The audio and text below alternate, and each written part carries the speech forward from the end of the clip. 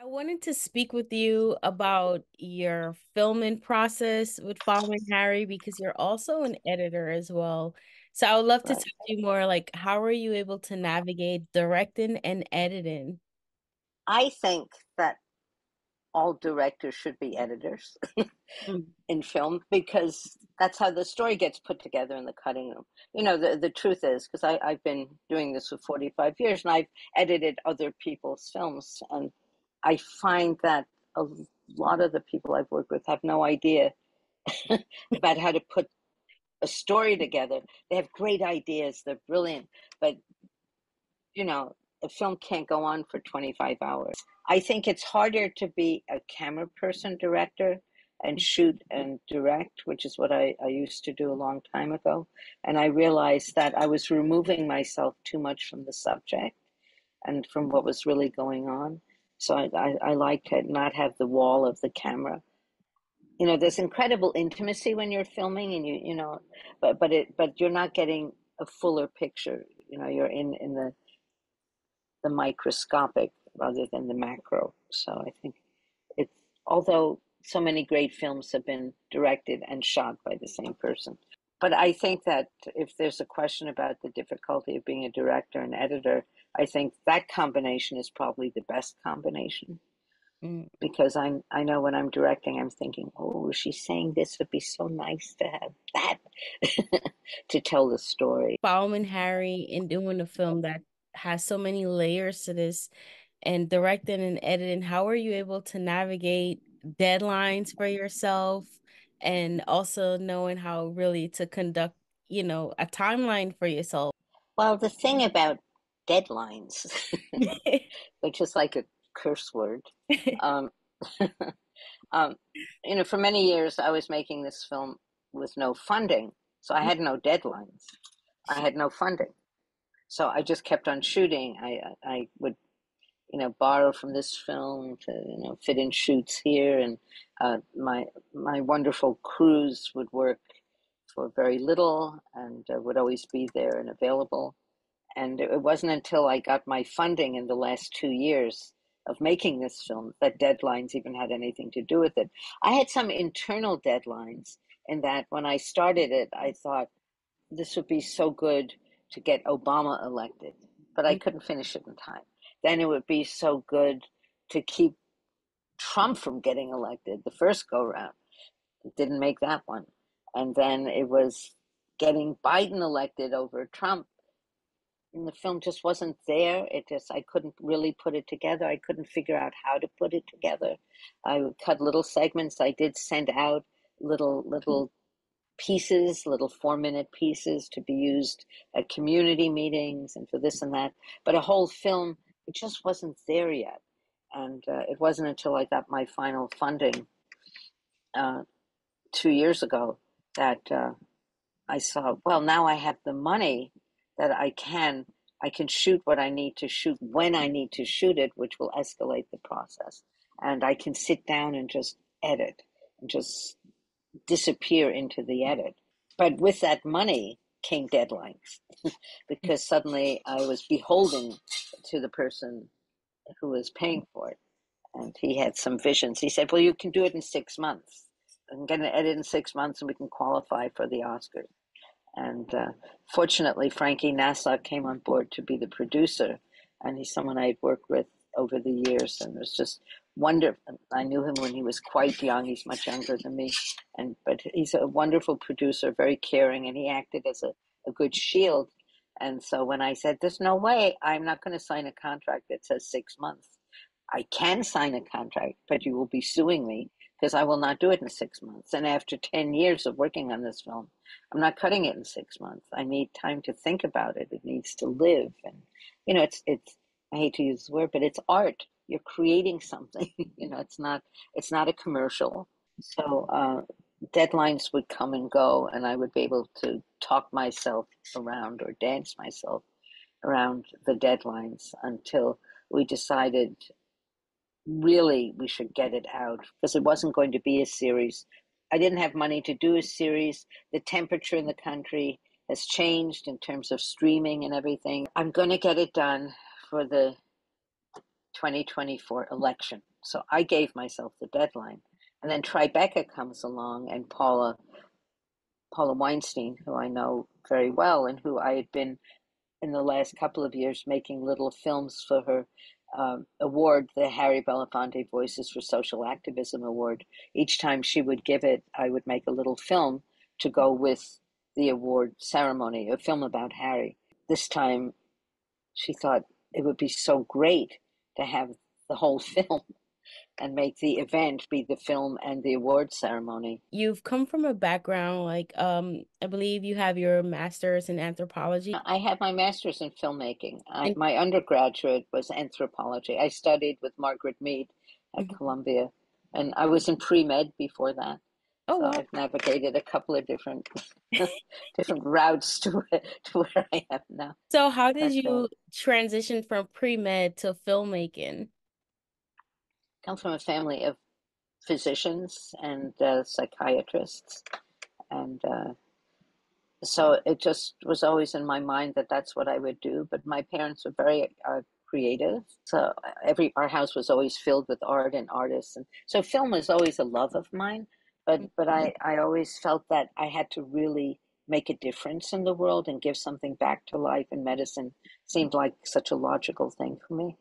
And I love science and I love the idea of healing, but I didn't. But once I got to college, I thought I didn't think I was afraid I wouldn't be a good doctor because I'm too emotional. So there was always that dichotomy of art and science. And so when I came to understand who I was and that I didn't think the fear of not being a good doctor, uh, I discovered anthropology, which I just loved. And with Margaret Mead, I realized that because I think there's so much power in storytelling and Yeah. knowing about other cultures. And my father, the doctor, took he took care of the community and didn't charge anybody. He got paid. We always joked he got paid in spaghetti, basically. And but to make money so we could have the comfortable life we had, he took care of all the sailors who came into the port of New York. And Mhm. so when you'd walk into his office, first you'd walk past the community who was all over the place in the office. And then you go into the back room and there'd be a Maasai warrior and someone in a turban. And there were seamen from all over the world. And my father and mother both spoke multiple languages. And so I was introduced to so many cultures and their stories. And I would sit there as a kid and talk to them. And I became so fascinated about other lives, the other ways people live their lives. So Mhm. that brought me to anthropology. And Margaret Mead brought me to film through anthropology as a way of capturing stories. And I thought, well, actually, I would have some meaning in life, being able to share stories and break down the barriers between our differences, so that it's an understanding that we're all us, we're all the same. So when I was at Columbia, I took a lot of film courses, and Leo Hurwitz came to speak, and he was head of the graduate film school at NYU then. And I spoke to him afterwards, and he said, "Well, what do you want to do with your life? Why don't you come to grad school and become a filmmaker?" Mm. Because at that time I had made a little film for my thesis, my undergraduate thesis. I was studying, I had bought a Bolex, and I was filming the difference between the way deaf children play in a playground and hearing children. And it was for a linguistics, a kinesiology course. Mhm. And so so I made this little film, and he said, "Look at your little film. You're a filmmaker." I said, "I am." I got into grad school, and the rest is history. You mentioned, early in your career and studying pre-med and being too emotional inside that field. And now you're working with a lot of social activism, doing projects that touch on sensitive t topics. What do you do to kind of alleviate some of those heavy topics?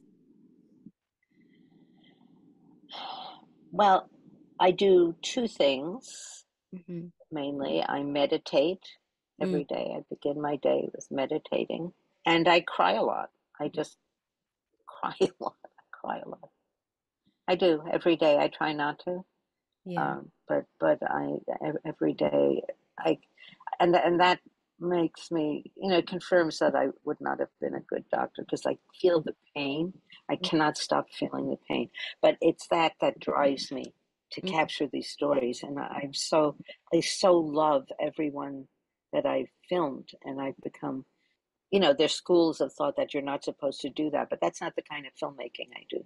These are acts of love, Mm-hmm. and I just love all the people I've been filming all these years. I want their stories to be told. It's a little bit like what JR, do you know the French artist JR? He's a filmmaker and an artist, and he made a film with Agnes Varda, who is my absolute hero. But he goes around and among other things, but he's doing he makes goes to these different villages in France, and he has a truck and he makes these giant pictures, giant photographs of the people who live in the village. I mean, giant building size. And then he papers all the buildings with their images. And then the people in the village come out and they see themselves. And they see themselves as the size of a building, and they see themselves together. And it's so empowering. Mm-hmm. And he started doing that in prisons also. I think the only way to change, I think we're so undeveloped as humans. Our race is the race is so under-evolved. But I think we have to change the way people look at themselves and the way they look at each other. And it's what Harry always said. When I ask him how do we get to hearts and minds of the people on the other side? How do we do that? He said we have to recognize our common humanity. Whatever you can do to help recognize that common humanity, otherwise you'll never change anything. Mm-hmm. And so I think that being able to tell these stories and allow the people I film to be part of the storytelling, not a subject, but really be a part of it and be emotionally connected to them and they to the story, uh, helps that. So helps empower people. Very powerful. And you've been working with Harry for so many years, including your first film with him, and now experience such a tremendous loss. You're also working on a film with for Diane Carroll. I wanted to ask you, It's all connected. yeah, it's all connected, and she's also a tremendous loss that we've, witnessed. How are you coping with to such close people that you worked with? How are you coping? Well, Diane Carroll, I started working with as she was dying. I Wow. didn't really know her before. I knew her daughter very well. I know her daughter very well, Suzanne Kay, and we were very good friends. Mhm. And we would talk often. We would get together for lunch and talk about our children and talk about uh, our daughters, especially. And she would talk about her relationship with her mother, which was a difficult one. Mhm. And then as her mother became, closer to death, I said to her, you really have to make peace with your mother. Mhm. And because she had asked me in the past if I wanted to help her make a film about her mother. And I said, I don't want to keep on running into this situation of a white person telling another black story. I said, I don't want to do that anymore.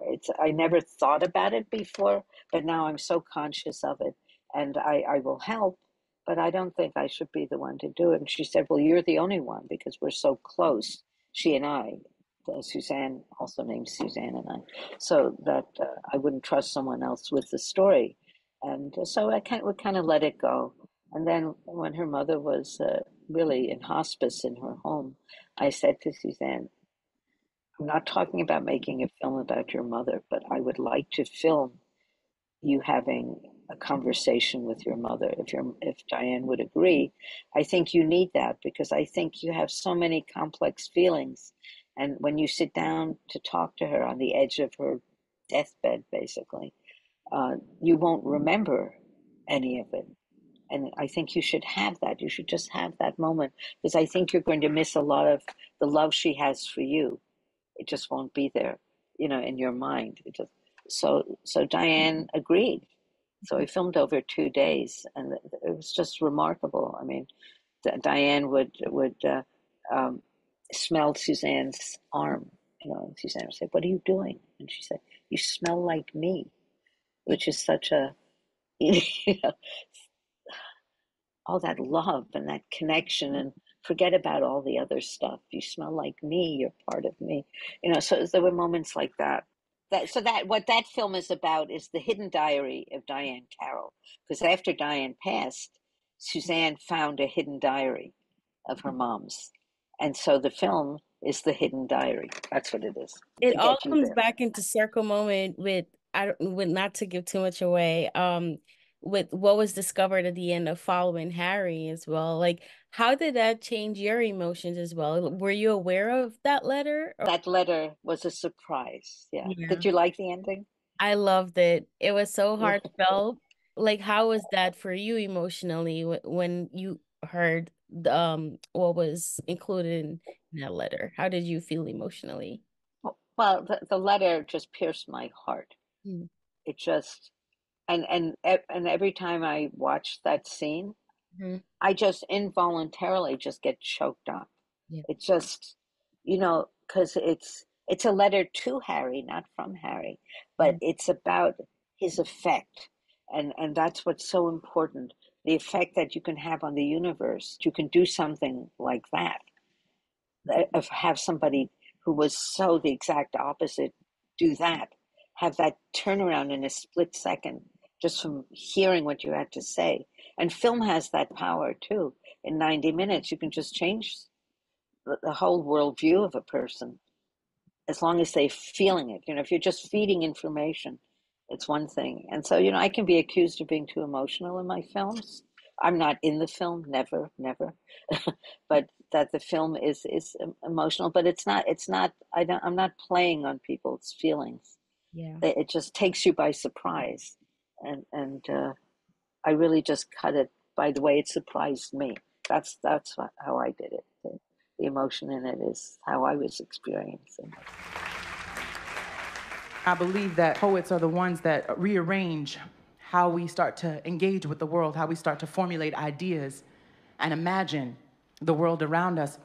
And I wrote this piece going into a lot of halfway houses and substance abuse programs and prisons, and here we go. The young know no boundaries. We quake the earth under our tongues and spit whirlwinds for lynch pendulums of our yesterdays. Dream for better days. Sometimes mothers free hummingbirds from their rib cage and they don't always learn the art of flying. So deep is our moral collapse that we no longer seem to have real regard for what we're doing to our children, what we're doing to those generations yet unborn. What are we really leaving them?